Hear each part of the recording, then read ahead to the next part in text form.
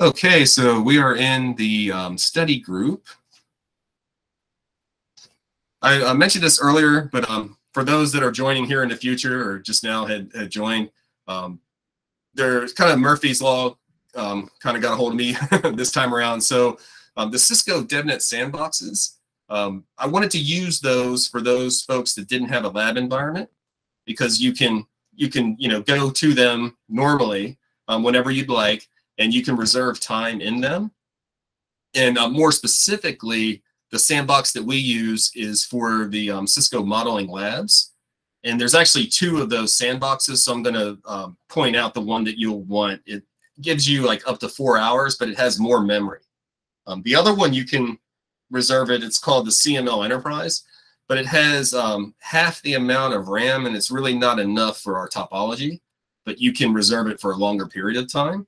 So neither one of those are available today because there is a scheduled downtime, but unfortunately the notice only goes up like the day before. So we don't have a sandbox, but don't worry. Most of what we're doing today is just showing you how to use that stuff. We're not really getting too much into the nitty gritty of configuring Ansible. We're kind of like setting the stage for that. So I have an environment. So whenever it's down, I created like my own mirror of the using the same IP addresses and topology that we're going to use in a study group. So I can always demo through things if it were to be down. And normally they're not down that often, so we should be good for a while. But if that does happen, and if you prefer not to use the sandboxes, you could use like a CML, which used to be called Viral. CML-P is the personal edition. I think that's like $200 subscription a year or something like that. And you can have up to 20 devices. You can do that and just use the same IPs that we're using. There's a topology file in the repo that we'll go through, and has all the IP addressing and the like, so you can just build your topology to look like that. And if you have GNS or EVE-NG or something else like that, if you can get Cisco CSR 1000Vs and Nexus switches running, then you're good to go there as well. But I'm going to walk through everything from the lens of using that sandbox. So that way, for folks that are getting started, that don't have their own lab and are new to Ansible, we can kind of all be on the same page. But if you're a little bit more advanced and have some of these other things, feel free to just adjust as needed. And if you run into issues, feel free to use the Discord chat that we have, and we can communicate there as well. So I pasted that link into the chat earlier. If someone joined later, you may not see that link. I think that happens if you have to be like there when it happens. So let me just jump over and just do it one more time.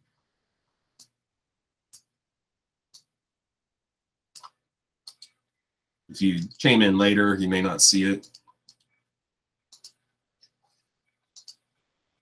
But this link just takes you into our general room, and then there's another room for the study group. But either one, feel free to ask questions if you run into any obstacles.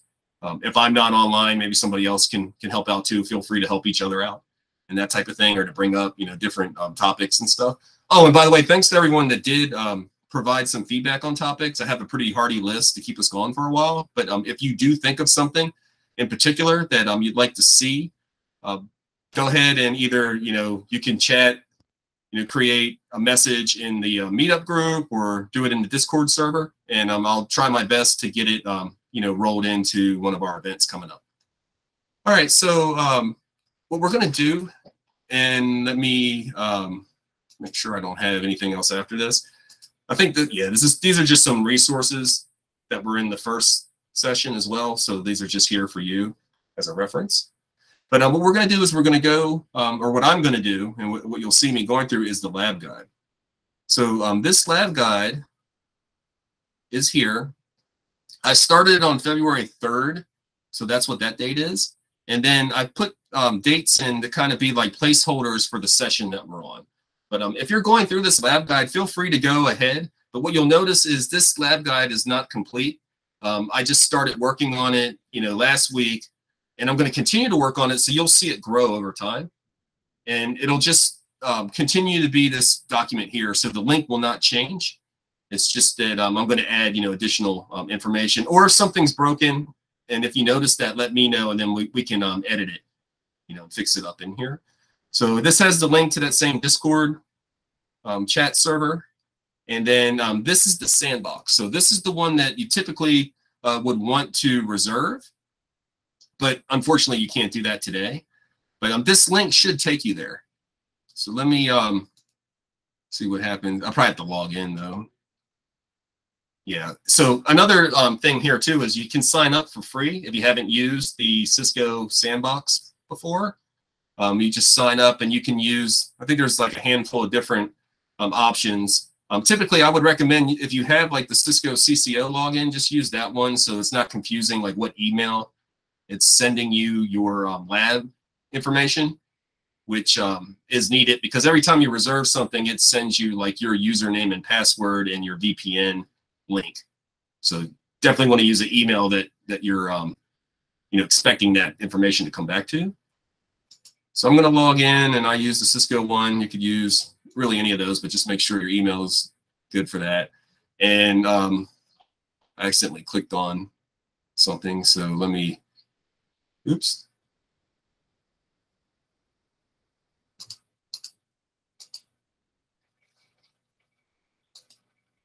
Oh, I see what was going on there. Where were you? Should be, normally it's at the bottom. Yeah, you can find Sandbox. But the link, because I clicked on something, it took me out of there. But this is the main Sandbox landing page. Get this out of the way. And we can't do anything because they're offline. But from the screen and looking at the study guide, you can see the screenshots of what you'll expect to find when you go to it. So one of the things to call out is when you click on it and you go to reserve it, it'll say 2 hours, but you can just click on this pen, and then 4 hours is actually the maximum amount of time. So you can up it to 4 hours. And what you'll see is after it comes online, it's going to send you through an email your credentials.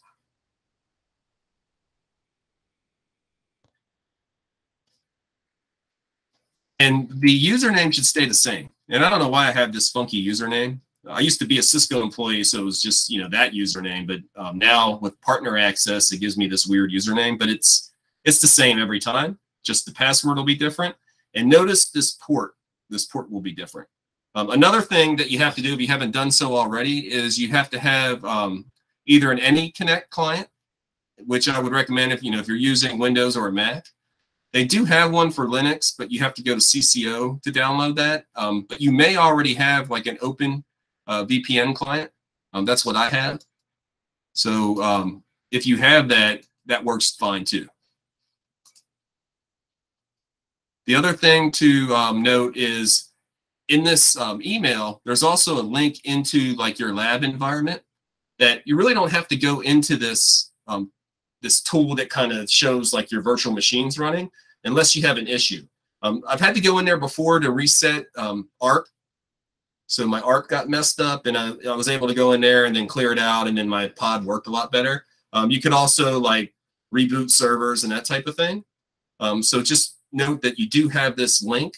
And another thing is that depending on how you want to connect to this pod, regardless, you have to use the VPN. But once you connect the VPN, you can either use from the jump box. There's they have like a VNC type of front end so that you can connect to it and use the desktop. But I really don't recommend that one because it's kind of laggy. But there's like a browser-based SSH, but it's kind of clunky with how the clipboard works. So I'll show you that in a second. My preferred way is just to connect the VPN, and then I SSH into the jump box, and then just use it from a command line that way. And that's just the way that I prefer to do it. But regardless, whatever you do, it's there and it's gone after the session. So you need to remember to save your work. And I'll show you how to save your work, which is critical because as you're going through these labs, some of these labs build on each other, and you're going to want to save your work.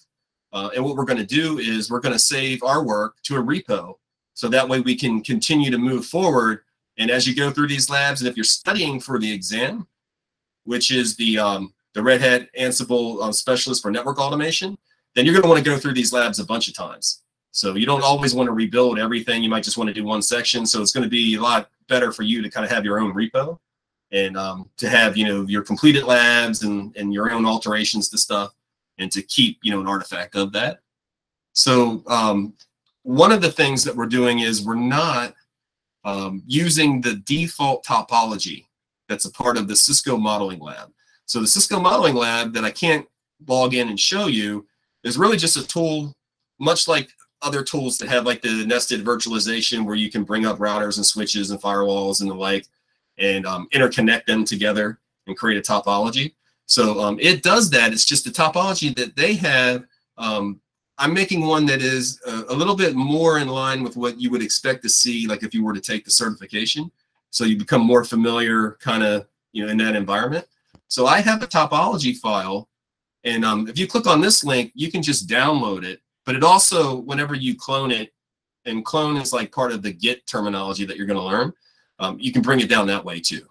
So, but if you just want this up front in the beginning, and you just go into their CML and import it, then you'll have your topology. Another thing that you can do that we'll talk about more in subsequent study groups is you can save your topology that has your router's config in it. So that way, if you want your router to kind of start in a state that's not so, like it's more, configured with more things like BGP or whatever, you can save that topology and the router will come up with that configuration. Or you could always start from kind of like the baseline and then use your playbooks, to bring you back up to speed, depending on where you're at. So in this file, this is what it looks like. This is a YAML file. It's not a playbook. This is a topology file. And this is how you define your topology. And you can see that there's router configuration in here. So each one of those routers is represented with a configuration, and also the physical links that are virtual, because it's not real connections, but we're interconnecting them through interfaces. And this is what creates the topology. So when you import that, it's going to use this particular topology. One way that you can have this file locally, and you can go to this link if you want to now, because this is online. Let me put this in the chat room.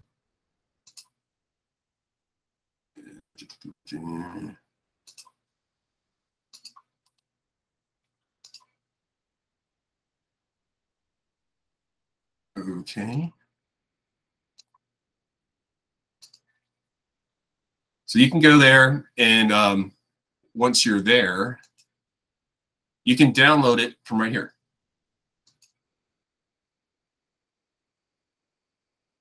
You can also download any of your files this way, but what you're going to learn is an alternative that's more as a code kind of way, like GitOps kind of way, and we're going to do Git clones and other Git commands, because you do need to know Git to some extent if you were to take the certification. Now, if you're joining a study group and you have no intentions of taking the certification, you're still going to get value out of this, because a lot of the skills and things that we're doing here with Ansible, you could apply them to other certs too. So like you need some level of Ansible experience for all the Devnet certs. So it would help you in that regard too. But if you're going for the Ansible certification, I'm going to provide updates, because that is kind of in a process of like, it's sort of like been around a while and they're going to update it. So the team that's updating it is going to give me some insights so that I can kind of keep you guys on the same or on the right track, right? So we'll cover things that are important. And in the meantime, we'll kind of cover from like sort of more like the traditional things, and then we'll talk about some of the newer stuff too. And I'll try to present them both so that you can compare and contrast, but also see, how the solutions are evolving and how we do it today versus how we used to do it. And then kind of meet in the middle of what's actually, on the certification. So let me get back to, where'd you go? I think I lost my, or let me bring up another one. All right, so back to the study guide.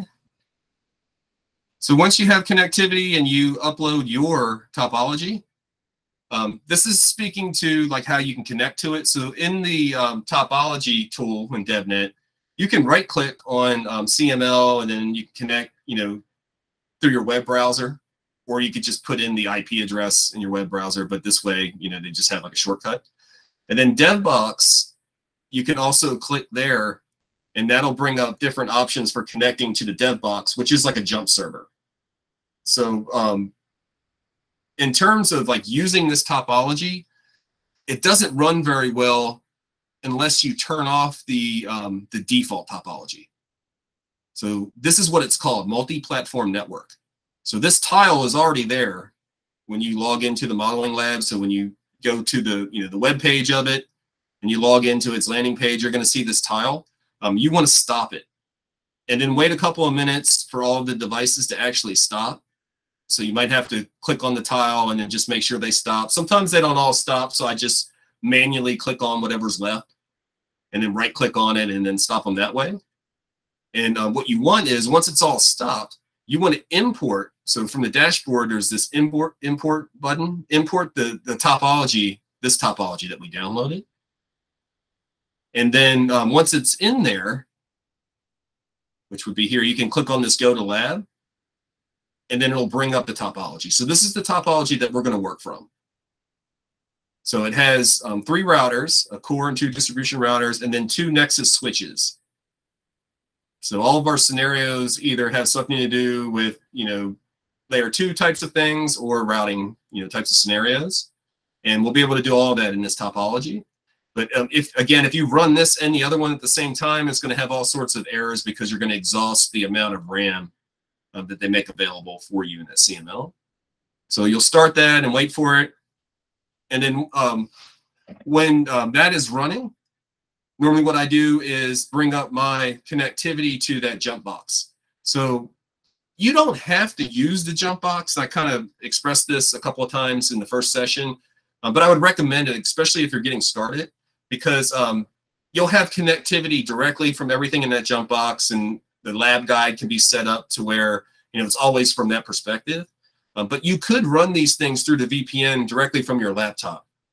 But just keep in mind that when you're doing that, you're just going to have to make sure that you have everything installed. And that could be a bit difficult, like especially for Windows users, because there's a lot of additional settings through the Windows subsystem for Linux and all this stuff. I didn't want to get into the nuances of that. I wanted us to kind of get started and let's work this way, which is easy. And then as we, over time, as everyone feels comfortable, then what we'll probably start doing is have a couple sessions on installing the right way to be able to run the AAP, which is the controller and what used to be Tower. And we need RHEL for that. So eventually, if you want to do that, you're going to have a VM running that has RHEL and has the AAP installed on it. And then when we connect the VPN, you'll be able to use that with these routers. But that's further down the road. And if that doesn't work for anybody, I have some AAP controllers as a backup that we can use to give folks a way of using, to get familiar with AAP. Because if you're taking the certification, if you do it today, it has Tower in it, but they're updating that and it'll have the controller. And you have to be familiar with the GUI UI and just the basics of configuring through there directly. So that'll give you a way of studying for that part. But there's so much to learn command line wise that we really don't need to worry about that for quite some time, because we have a lot of ground to cover, just from a command line perspective. So one of the ways that you can do this is you can right click on the dev box, and this is a browser-based SSH. So if you don't even have SSH like PuTTY or something installed, you can do it this way, and then it'll just show up in your browser. But the problem with this is that if you want to copy and paste out of the lab guide or from something else, then you have to do this Control-Shift-Alt, and it brings up this window, and then you paste in whatever you actually want to paste. And once it's in here, you can do a Control-V, and it'll paste it into that. So it's kind of a clunky experience. So what I prefer is just regular good old SSH through the VPN. And the user is developer, and the password is this capital C1SCO12345. And you connect in using whatever. Like I have Linux, so it's just a regular terminal for me, but it could be PuTTY, whatever you want to use. Then you just, once you have the VPN, obviously these IPs aren't going to work until you're connected to the VPN. So that IP is the same for everybody. Everybody always has the same IPs. You're connected to VPN and everything's the exact same for everybody. So you can create, whatever you want. If you're using secure CRT or whatever it is, you can just make a profile for these and use them over and over. If you connect with RDP, so back here, like if you right click on this thing and you do the RDP, then it gives you like a VNC desktop. I think it uses something called Guacamole as the actual way that you connect to this thing. But the problem with it is like it gives you a terminal and all that, but sometimes it's slow. Like it takes like a few minutes for this screen to come up. And then every once in a while, it just seems like it's kind of laggy. So this is not my preferred way, but this does work. And then once you have that, what you want to do is initially, you want to pull down all of the lab files. So earlier, it was just like downloading it, to your laptop so you could upload it into the CML to create your topology. This way here, you would be on the dev box. So you would connect, you'd SSH, you would be on that dev box. All right, so this is the one that's in my lab. So right now, I just have these 2 folders in here. You won't see these. Yours will just, I think it's just kind of empty, or there might be a folder or something in there. But this is the, the home directory for DevBox. So you've logged in with developer and that Cisco password. And then the first thing you want to do is you want to pull down that repo. And then you want to change directories into it. And then you notice you have these files. So these are just some skeleton files that we use to get started. But you're going to continue to pull this one down. We use it a little bit differently in the beginning because we haven't created like our own project yet. But over time, you're going to pull this down because I'm going to be adding additional files into here. And you want to pull these down. And there's a command called git pull. So you'll have updated files. But in parallel to this, what you're going to want to do is you're also going to want to have this other repo. So another thing that, just a real quick install, this already has Ansible installed, and it's an older version, but it's okay because most of what we're doing is kind of legacy stuff in the beginning. So we're not really upgrading anything because it's going to tell us that we have Ansible already in here. And I really don't need you to upgrade because that could cause additional issues. So this is really just going to say it's already there. If it weren't there, then it'll install, but it should already be there. But we don't have this Python filter called netadder. So we do need this for some of the stuff that we're going to do. So it should install that. Mine has already installed that, so I think it's going to tell me the same thing. So Cisco. But when you log into this, that is not installed. So there's nothing to do, right? So you'll have Ansible installed. It should be version 2.9 is what they had in there, but you won't have this. So you should see this install, this netadder. And then you'll be good to go if we use this filter for anything that we're doing in the study group, which we're not for a while, but just note that you'll need to do that. If you get an error that says missing this module, then you'll know to go back to here and install it. So that's just something just for your reference to point out. But what's important today is we need to be able to set up our own repo, because this is where we're going to collect our own work over time. So as we're going through this, I'm going to make a change. And this is just like a real quick change, but this is just so we can keep our work, right? So Ansible version, right? This command will tell us what version is going to be the 2.9. But like one thing that I want to show you is I provided you with this Ansible config, and it should find that. And we'll talk more about all the things you can do with the Ansible config file. But here it's just mainly like an example, but we're going to use this a lot so that we can override some of the defaults. So the default settings in Ansible, we can manipulate a lot of them and change them to what we want using the ansible.config. So in here, it'll find it because I'm in this directory. So this becomes my working directory, like my project directory. And it should be able to find it. So don't worry about this Python stuff. This is just because this laptop needs to be updated. You'll have 3.9. in the one that you get from Cisco. But this is showing you like what's in here. And you can see here, it found this config file in that folder, right? So it's aware of it. So it'll look at that for configurations. So right now, there's really nothing in it. I think there's just one line. Yeah, so you can see here that all it has is this under defaults. We're overriding the defaults. So one of the overrides is for gathering facts that we'll talk about later. If you don't explicitly turn it off, then you have to, in your playbook, use false to turn it off. So this is just something that's normally on. We're just saying just turn it off by default. So I would have to actually turn it on manually if I wanted to use it. So this is just an example of a default configuration that was changed. So that's in there. So if we were to change this file and add something else, and how do we change files from the command line on this dev box? We're going to use Vim because that's what we're left using in the exam. So a lot of you probably are more familiar with using something like this.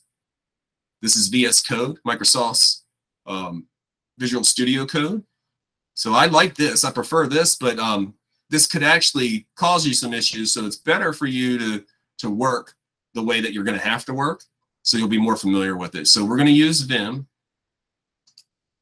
And I do have some links in the study guide that show you like how to do commands in Vim to make it a little bit easier. And you can see, here's what we saw when I catted that file. That's what's in the file.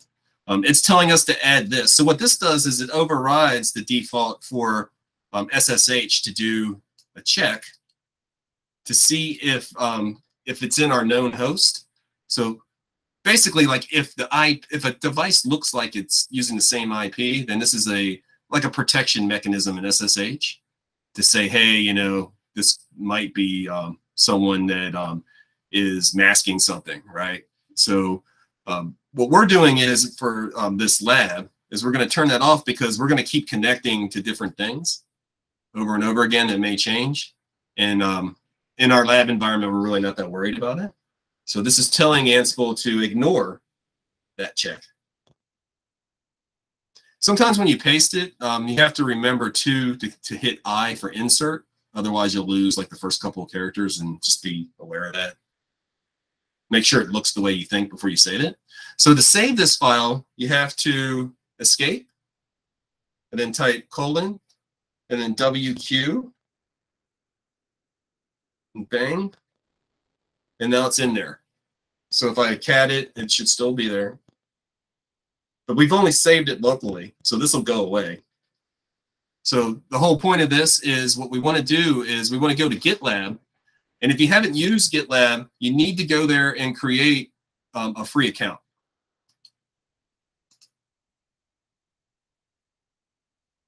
See, with me, it just takes me right in because I'm already logged in. But for you, if you haven't connected to them and logged in before like that, then you're going to need to create an account. So once you create an account, then you're going to be able, at that point, you'll be able to create a project. And that's what we're getting ready to do. So if you haven't already done that, you can do this later. And this is recorded for those of you that are joining us later. Make sure that you sign up, create an account. And what you're going to want to do is create a new project. So what happens is once you're logged in, you go to like your landing page, and you'll see this button to create a new project. And what you're going to want to do is this is always like your username. So if you see like examples that have my name, TDubiel1, that's mine. It's not going to work for you. So this is just here as like a placeholder. This is going to be your username that you use, to create this GitLab, and you're going to name it my project, and just go ahead and select public. So that way, this is another way that you can show me like your playbooks if you're having an issue, and I'll be able to go to them and see them in your repo and make suggestions on what you could do, to fix it or whatever. As well as I'll have some repos with the solutions too that you can go and check. I'll call it my solutions, and you'll be able to go and check that way as well. But go ahead and do that and click on initialize with the README. So it's just going to create like this generic README file, but this is going to be like a project that's ready to go for you to be able to clone it down into your dev box. So in order to do that, you got to find the link for it and copy it from this clipboard. So I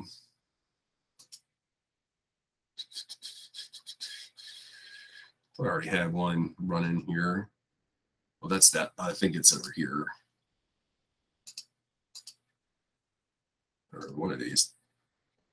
Yeah, my project. So I already created my project earlier, so I'm not going to do another one. But like when I go into my project, and you can search for it, like if you're not on that screen anymore, search for my project. So go into your project, and you'll notice this button clone. That's where those links are. Do not use this one, SSH, because you'll have to use a key for that to work. You're going to want to use this one, HTTPS.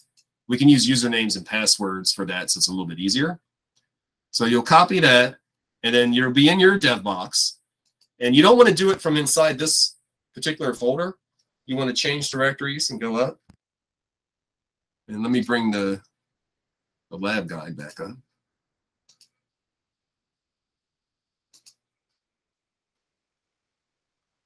The lab guide has the, actually what I'm doing as well. So let me move that out of the way so you can kind of see what's going on over there. So once I change directories back, right, so I'm in the home directory. Now what I can do is I can clone that down. So it should be back here.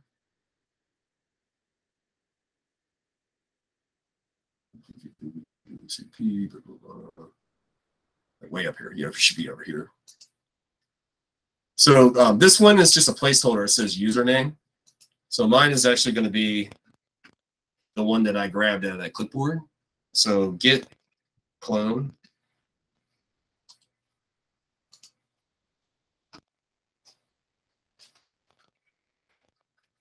So now I have, this is the one for me that could have additional files. So you're going to want to grab that one. And then this is my project. So my project right now, let me change directories to it.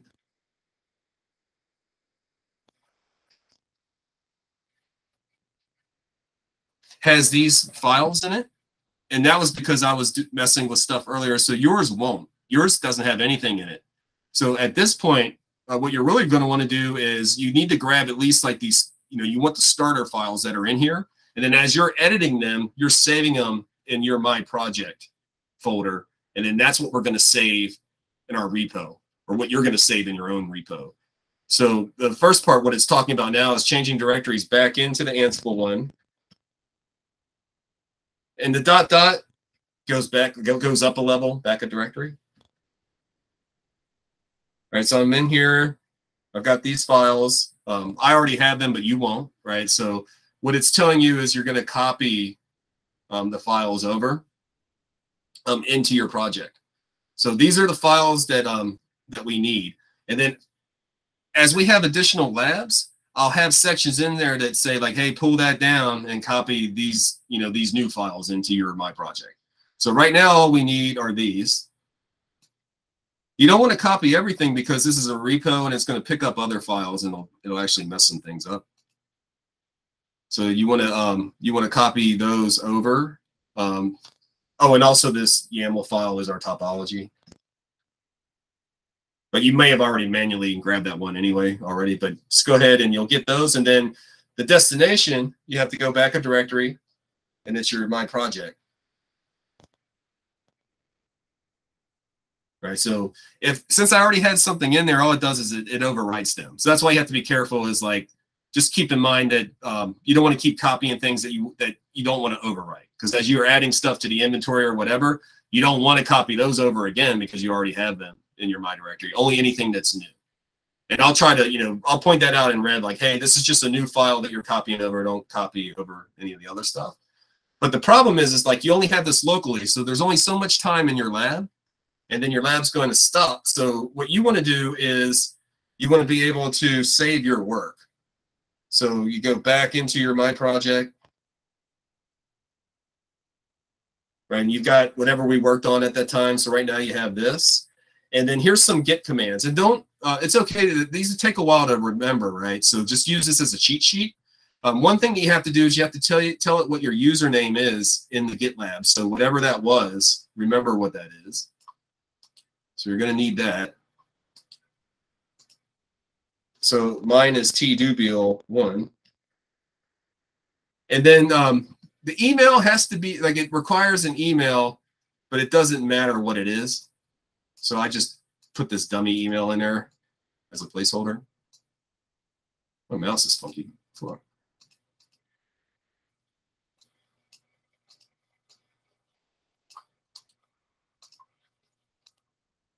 You just have to have something in there. So that's in there. Now what I can do is a git add, and all these commands are in here, right? So I'm just going to add everything that's in my folder this time. So what I've done is I've staged it into my repo. And then I'm done with making changes, so I'm going to commit it. I just pretty much call everything initial until I do something very specific. This comment is for us to see, so we can go back into commits. And we'll talk about Git in more detail later. But you'll be able to go back in time and kind of figure out what things are based off of your descriptions. So I committed it, right? But it's still local. I have to push it. So pushing it pushes it to GitLab. But it's asking me for my username, so I have to log in. So you'll use whatever yours is.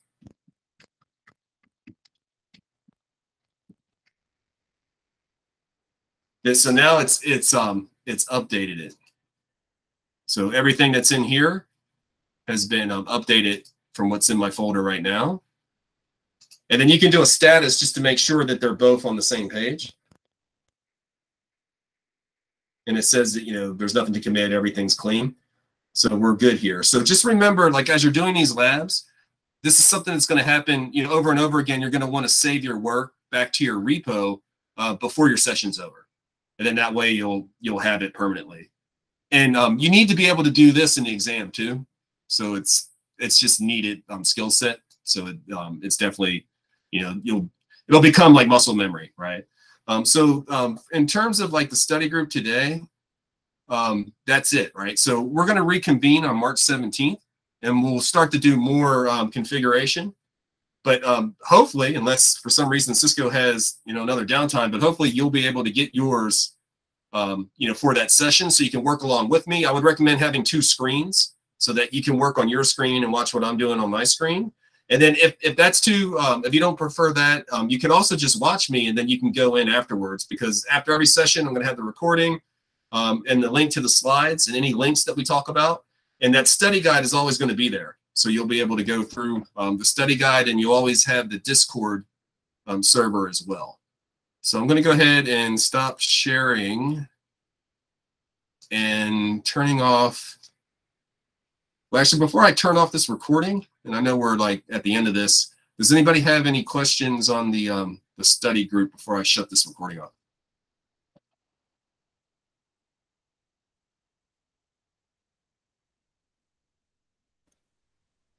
Or really any questions or anything? Yeah, so Tony, I have a comment. Sure. Yeah, I just want to tell the team that I recommend that you guys, sometime after this, before the next session, you guys go over the study, the lab guide, I'm sorry. Yeah. And I'll try to be on Discord from 7 to 9 p.m. Every night if you need someone to walk you through this, because I've already done it twice. So I just recommend it so like nobody falls behind. So yeah, and it's kind of like a sort of like a Netflix kind of thing too. So like if you do miss a bunch of these, you can come back later. But we're always going to be on Discord, right? So even if it's a question that happened from the first session or whatever, then we'll be able to kind of rewind back to, you know, through the breadcrumbs that we put as a trail, right, to be able to figure out what's going on. So yeah, thanks, John, for helping out on that too. That's no problem. Awesome. Okay, well, I don't want to stand in between anybody and a Friday, you know, afternoon. So thanks for joining, and I'm going to go ahead and shut this thing off. And, you know, feel free to ping us if you need help on anything. All right, have a good weekend, everyone. Thank you. You too, John. All right, take care, everybody. Take care. Thanks, everybody. Take care.